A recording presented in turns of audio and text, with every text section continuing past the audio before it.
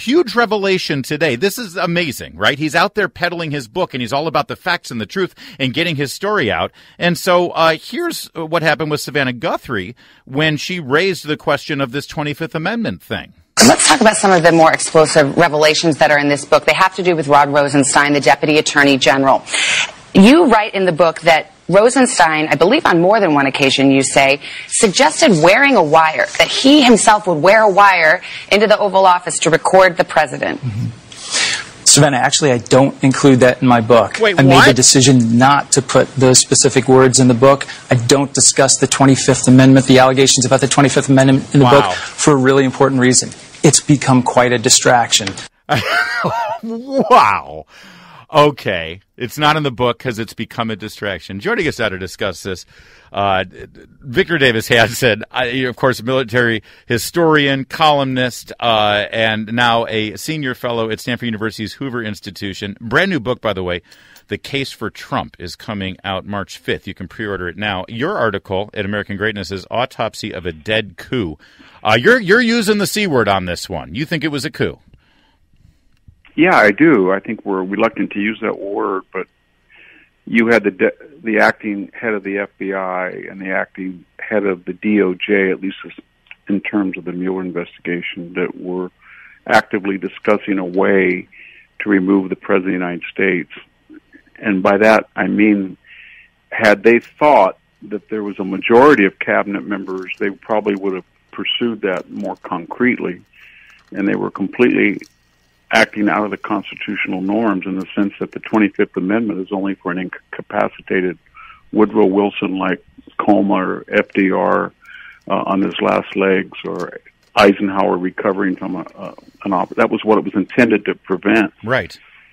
And so that's what they were trying to do, and I think they would have done it had they thought that there was majority support in the cabinet. Even if you go the route of suggesting the 25th Amendment by saying mentally incapacitated means that the president is not of sound mind, not a health reason, but just, off his rocker or whatever kind of idiom you want to use or euphemism you want to use, it's certainly not something that's supposed to be instigated and coordinated and orchestrated by bureaucrats. That's what they are, right? They're just government employees who have a lot of power. We have a constitutional remedy, and that's members of the House of Representatives are so alarmed at presidential behavior that they pass a writ of impeachment, and then that goes to the Senate where there's a trial. And that's it's a difficult process because the founders didn't want you to just remove the will of the people at any person's whim.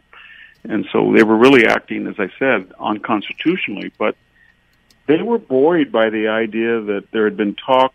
We had a Yale psychiatrist would testify before Congress. There were celebrities saying Trump is crazy. There were columnists writing that he was on balance. I remember that press conference, that extraordinary press conference with the president's personal doctor, where they grilled him and asked him, is he nuts? It's crazy. Yeah, and what they didn't see they did see it, but this was a pattern. Jill Stein sued on the 3 states' voting machines right after the election. Then they tried to run ads to subvert the Electoral College, that the electors were not supposed to follow their state's mandates.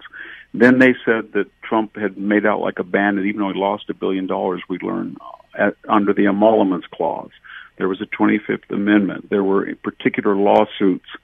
There were aimed at stopping his programs. There was 60 House members that voted for impeachment. There was assassination chic talk from Johnny Depp, Snoop Dogg, Madonna, Kathy Griffin, all that. And it was all aimed at basically removing or at least driving the president or driving his polls so far down that he would not be an effective commander-in-chief. And that's the landscape that this opportunist McCabe was operating in. As a military historian and a classics professor, you have written going back to the ancient Greeks through World War II and everything in between. This is not a new story.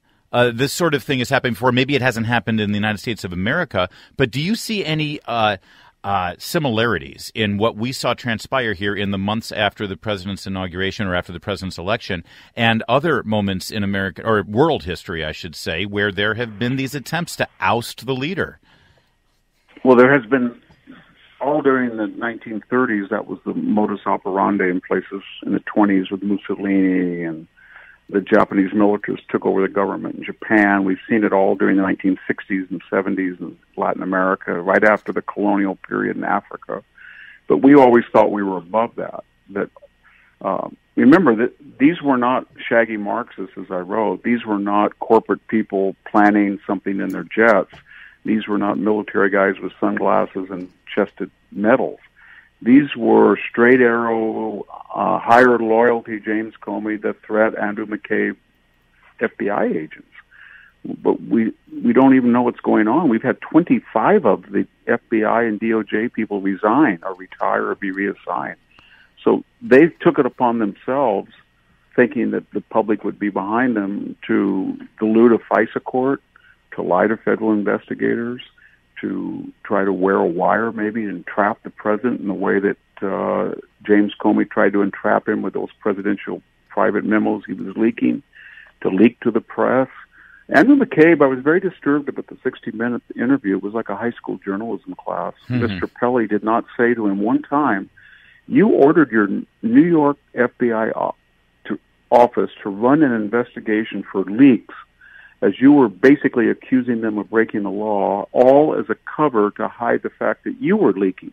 And you were reprimanded by your own subordinate and said, you wasted all these resources." So he's not a very good, nice guy. And then when he talked about his wife's conflict of interest, I didn't know whether to cry or laugh, because he seems to think that if your wife runs for office and she's a recipient of a record $700,000 from Clinton-affiliated PACs, and you wait more than 6 months, then you run an investigation of Hillary Clinton. There's no conflict of interest, and anybody suggests there is somehow disloyal or treacherous or treason. And then he started attacking today the Inspector General. This is a guy who's made a case the last year that Trump is uncouth for even suggesting the FBI was not upright, and now he's saying that the independent Inspector General is corrupt. Right. It's really quite a performance.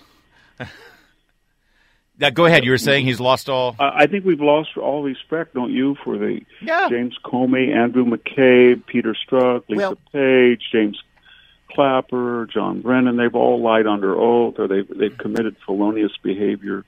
And I think now people are saying, you know what, just because they have a tie and a suit, and somebody on CNN says, I know Bob Miller. I know Robert. You wouldn't do that. Or right. I know Andy McCabe. He's a great guy. Or Jim Comey. He and I. That doesn't mean anything to anybody anymore. They've lost their reputations that we should believe them, I think. Our guest is Victor Davis Hanson. His latest article is called Autopsy of a Dead Coup. What I found chilling about Andrew McCabe's presentation before the media in the last couple of days and James Comey's endless book tour that he went on is that they both had the same kind of message, which was all of these actions that they took, these extraordinary actions that we're learning about now, investigating a president, even discussing removing a president, it was all done to protect the country. It was done to protect the nation and protect the Constitution. It's almost Orwellian if you think about it. But again, historically, that's what the generals responsible for a coup always say, right? They're the real patriots. Absolutely. That's why it was such an insult. I lived in Greece for 3 years, and I saw the 73 coup, and I came after the 67 coup. And that was what was so insulting, because I can't think of a revolutionary in history who ever said, I'm doing this to grab power, gain attention, and get my friends and my fellow kindred politicos in power. That's what they do. They just assume that nobody wants to hear that. So we're supposed to, for the first time in history, to believe that he's acting, Comey and his associates, and McCabe acting on a higher loyalty. It was just ludicrous. It was just boilerplate rhetoric that they all say. Well, and if I try my best when I look at an issue where I know I disagree with political opponents and other people in the media. I try my best to put myself in their shoes and really at least understand why they believe what they believe.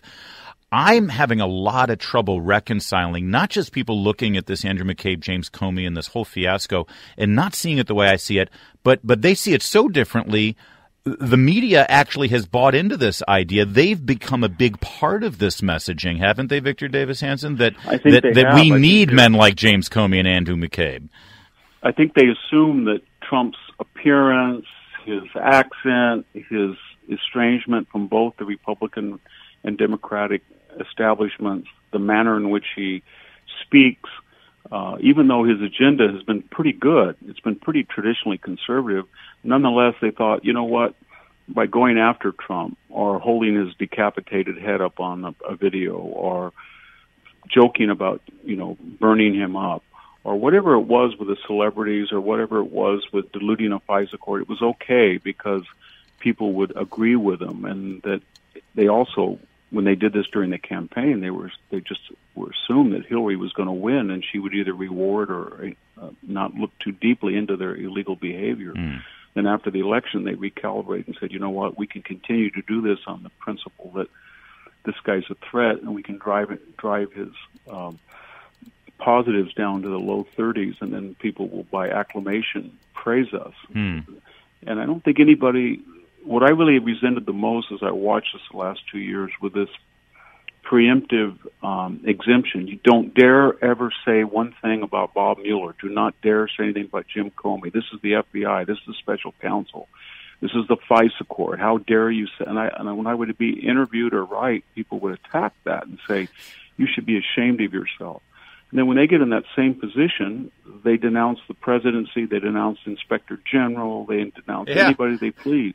Yeah. And I think they're so sanctimonious and self-righteous that they've overplayed their hand and they've turned a lot of people off. Well, and the idea of an individual with the kind of power to wield as a James Comey had or a Robert Mueller currently has, and to suggest that they are unaccountable and beyond criticism, is really counter to any kind of Democratic Republic principle that we've held in America since the beginning. I mean, everybody was up for scrutiny. I think so, and I think if you just look at Robert Mueller's own standards of what he applied to Michael Flynn or Carter Page or any of these people that he went after at one time or another, by that same standard, James Clapper or John Brennan, but especially Andrew McCabe and Comey are very susceptible because they have done things. I mean, if Michael Flynn on 245 occasions had told under oath a House Intelligence Committee or Joint Committee that he couldn't remember or didn't know, Bob Mueller would have brought him up on even more perjury charges.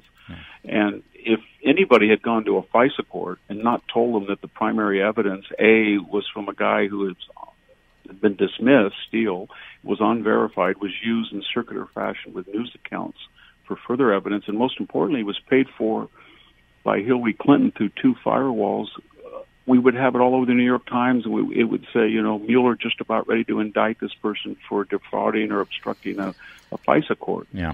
So it's the asymmetry that seems so dangerous or scary or surreal. Real fast, Victor Davis Hanson, sadly we only have about a minute or so left, but the headline is Autopsy of a Dead Coup. But the Mueller investigation is still going on. And for all we know, there could still be an FBI investigation going on. We don't know. And God knows Adam Schiff has an investigation that's going to go on until the 2020 election.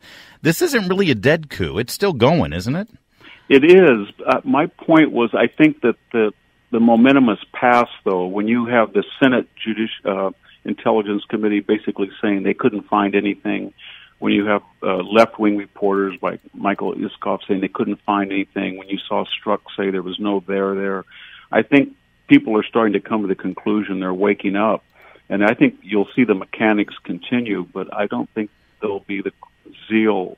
I don't think they believe it anymore. They're going through the motions now.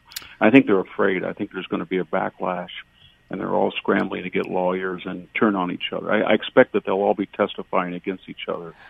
Well, we shall see, and it'll be interesting. Either way, I'm looking forward to your observations in your columns that you write at American Greatness as well as National Review, and I'm very much looking forward to your new book, The Case for Trump. Comes out March 5th. We'll have to have you back to talk about the book. Yeah, I'll enjoy it. All right. Thank you, sir. Victor Davis Hanson. And again, the article is The Autopsy of a Dead Coup.